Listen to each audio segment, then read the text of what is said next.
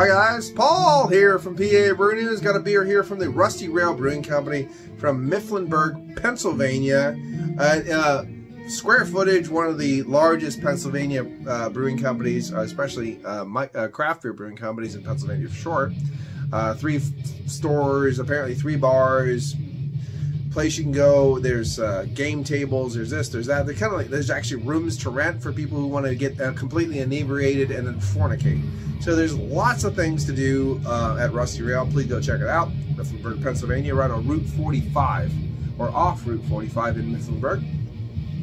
So this is their Misfit Toys Hot Cacao Peppermint Stout. So there you go, hot cocoa peppermint stout right there. Here it is. Look at that. All right, so cool. I'm really happy I got a chance for James from Rapid Lion Beer Reviews to review some of the stuff from Rusty Rail and put it on his channel to spread the word of craft beer of Pennsylvania to the world. So thank you very much, sir.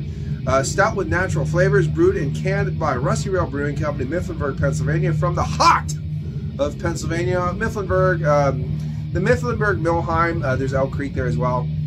If you look at a map of Pennsylvania, this sounds stupid, but if you look at the map of Pennsylvania, it'll say Pennsylvania in the middle of it, basically. If you look at the V, it's just about under the V area, so. Okay, let's see, blah, blah, blah, blah, blah. 6.5 alcohol by volume. Look. It is what it is. If you're going to put all adjuncts and shit like that, do it in an Imperial Stout because it just comes off better. I don't know. I've never tried this before. They just released it. It's a seasonal thing. I hope I really enjoy it. I mean, obviously. I mean, that's just. I don't feel like a dick by saying that because, like, if you're a consumer, you hope you enjoy the shit you buy, right? That you're going to consume. So I hope I enjoy it. Here's my take. Honest as I'll ever be. Honest to a fault, as Joe says, which I do. You know, I get it. I'm kind of an honest douchebag. So there you go. I'm listening to some Helheim, the early demos from 1993. Gotta love black metal. All right, that looks great. That looks great in that glass. And I'm using the Yorkolo glass from Mansfield, Pennsylvania, up north center. They're down center and they're up north center. So actually, these guys are center. These are north center. All right, and then down center would be like the Bedford Beer Works or something. There's a brewing company in Bedford, and Forbes Trail Brewing Company up there as well, or down there as well. So that's kind of like right down the center. So you got Wellsboro House and Yorkolo. Then you go down, and then you have Bullfrog, and then you Therapy, and then you keep going down. Then you have Elk Creek and Rusty Rail, and then you go down again. Then you have like Forbes Trail and Old Bradford Brewery, because it's in Bradford, but it's in Bedford, but it says Bradford. It's one of those kind of things. So right down the center. And no, there's no goddamn road that just goes straight down really to get to all of those places. You have to kind of bump around a little bit. 15 kind of does, but not so great. Anyway, I just wanted this beer to breathe, and I did a good time jibber-jabbering so that could happen. So let's get an aroma on this one. I don't know if I showed you it. I probably did. I think I did. Okay. I had a Rusty Rail glass here, and I tried to find it, and I don't fucking know. So, anyway, cheers. Ooh, okay. Yeah, that's a nice smell. I made a peppermint patty porter a long time ago, and it has that kind of same nice chocolate peppermint smell.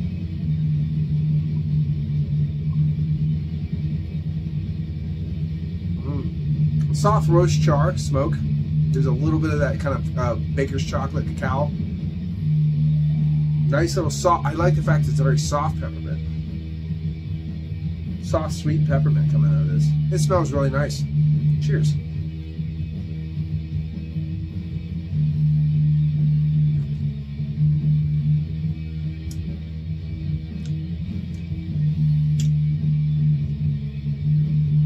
Bit thin, for sure. Medium side of medium body. There's a nice little oiliness to the beer, though. Waters down in the back of the palate a little bit. Nice earthiness. Again, that kind of like soft roast char. Peppermint's nice. The peppermint kind of just wafts all around your palate, but doesn't get abrasive at all. The chocolate needs to be kicked up. You definitely need a more like, you know, in-depth chocolate than this one, because it's kind of getting muddled between the char, the dryness, and the mint. So the chocolate needs kicked up, I think. Like even a vanilla sweetness would be kind of nice.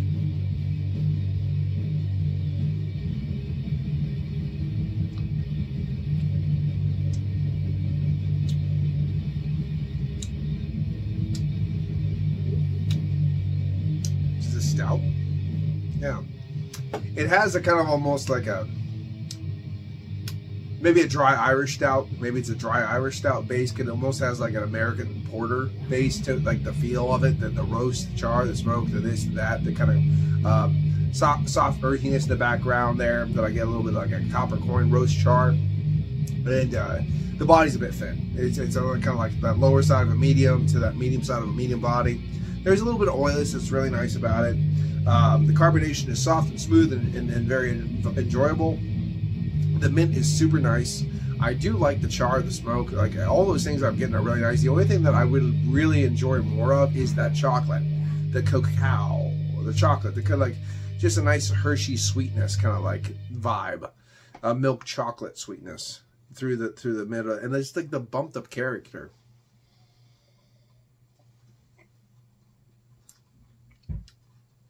But everything else about it's pretty damn nice overall. I have no problem of giving this a very solid grade. Misfit Toys Hot Cocoa Peppermint Stout. Yeah,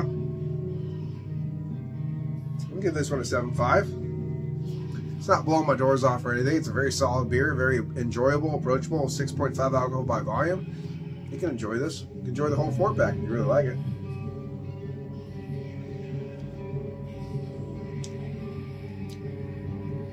Yeah, it's just missing a little.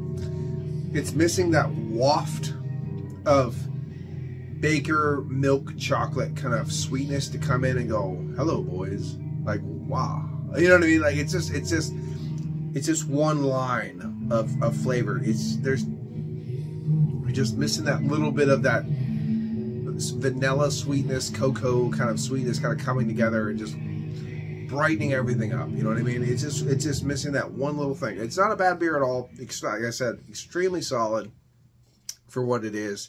It's just missing a little bit for me, but not a bad purchase at all. Happy to do it. Happy to review it. It's been Paul from PABREWNEWS. Cheers. Bye-bye. What's that thing? Here it comes. Bye-bye.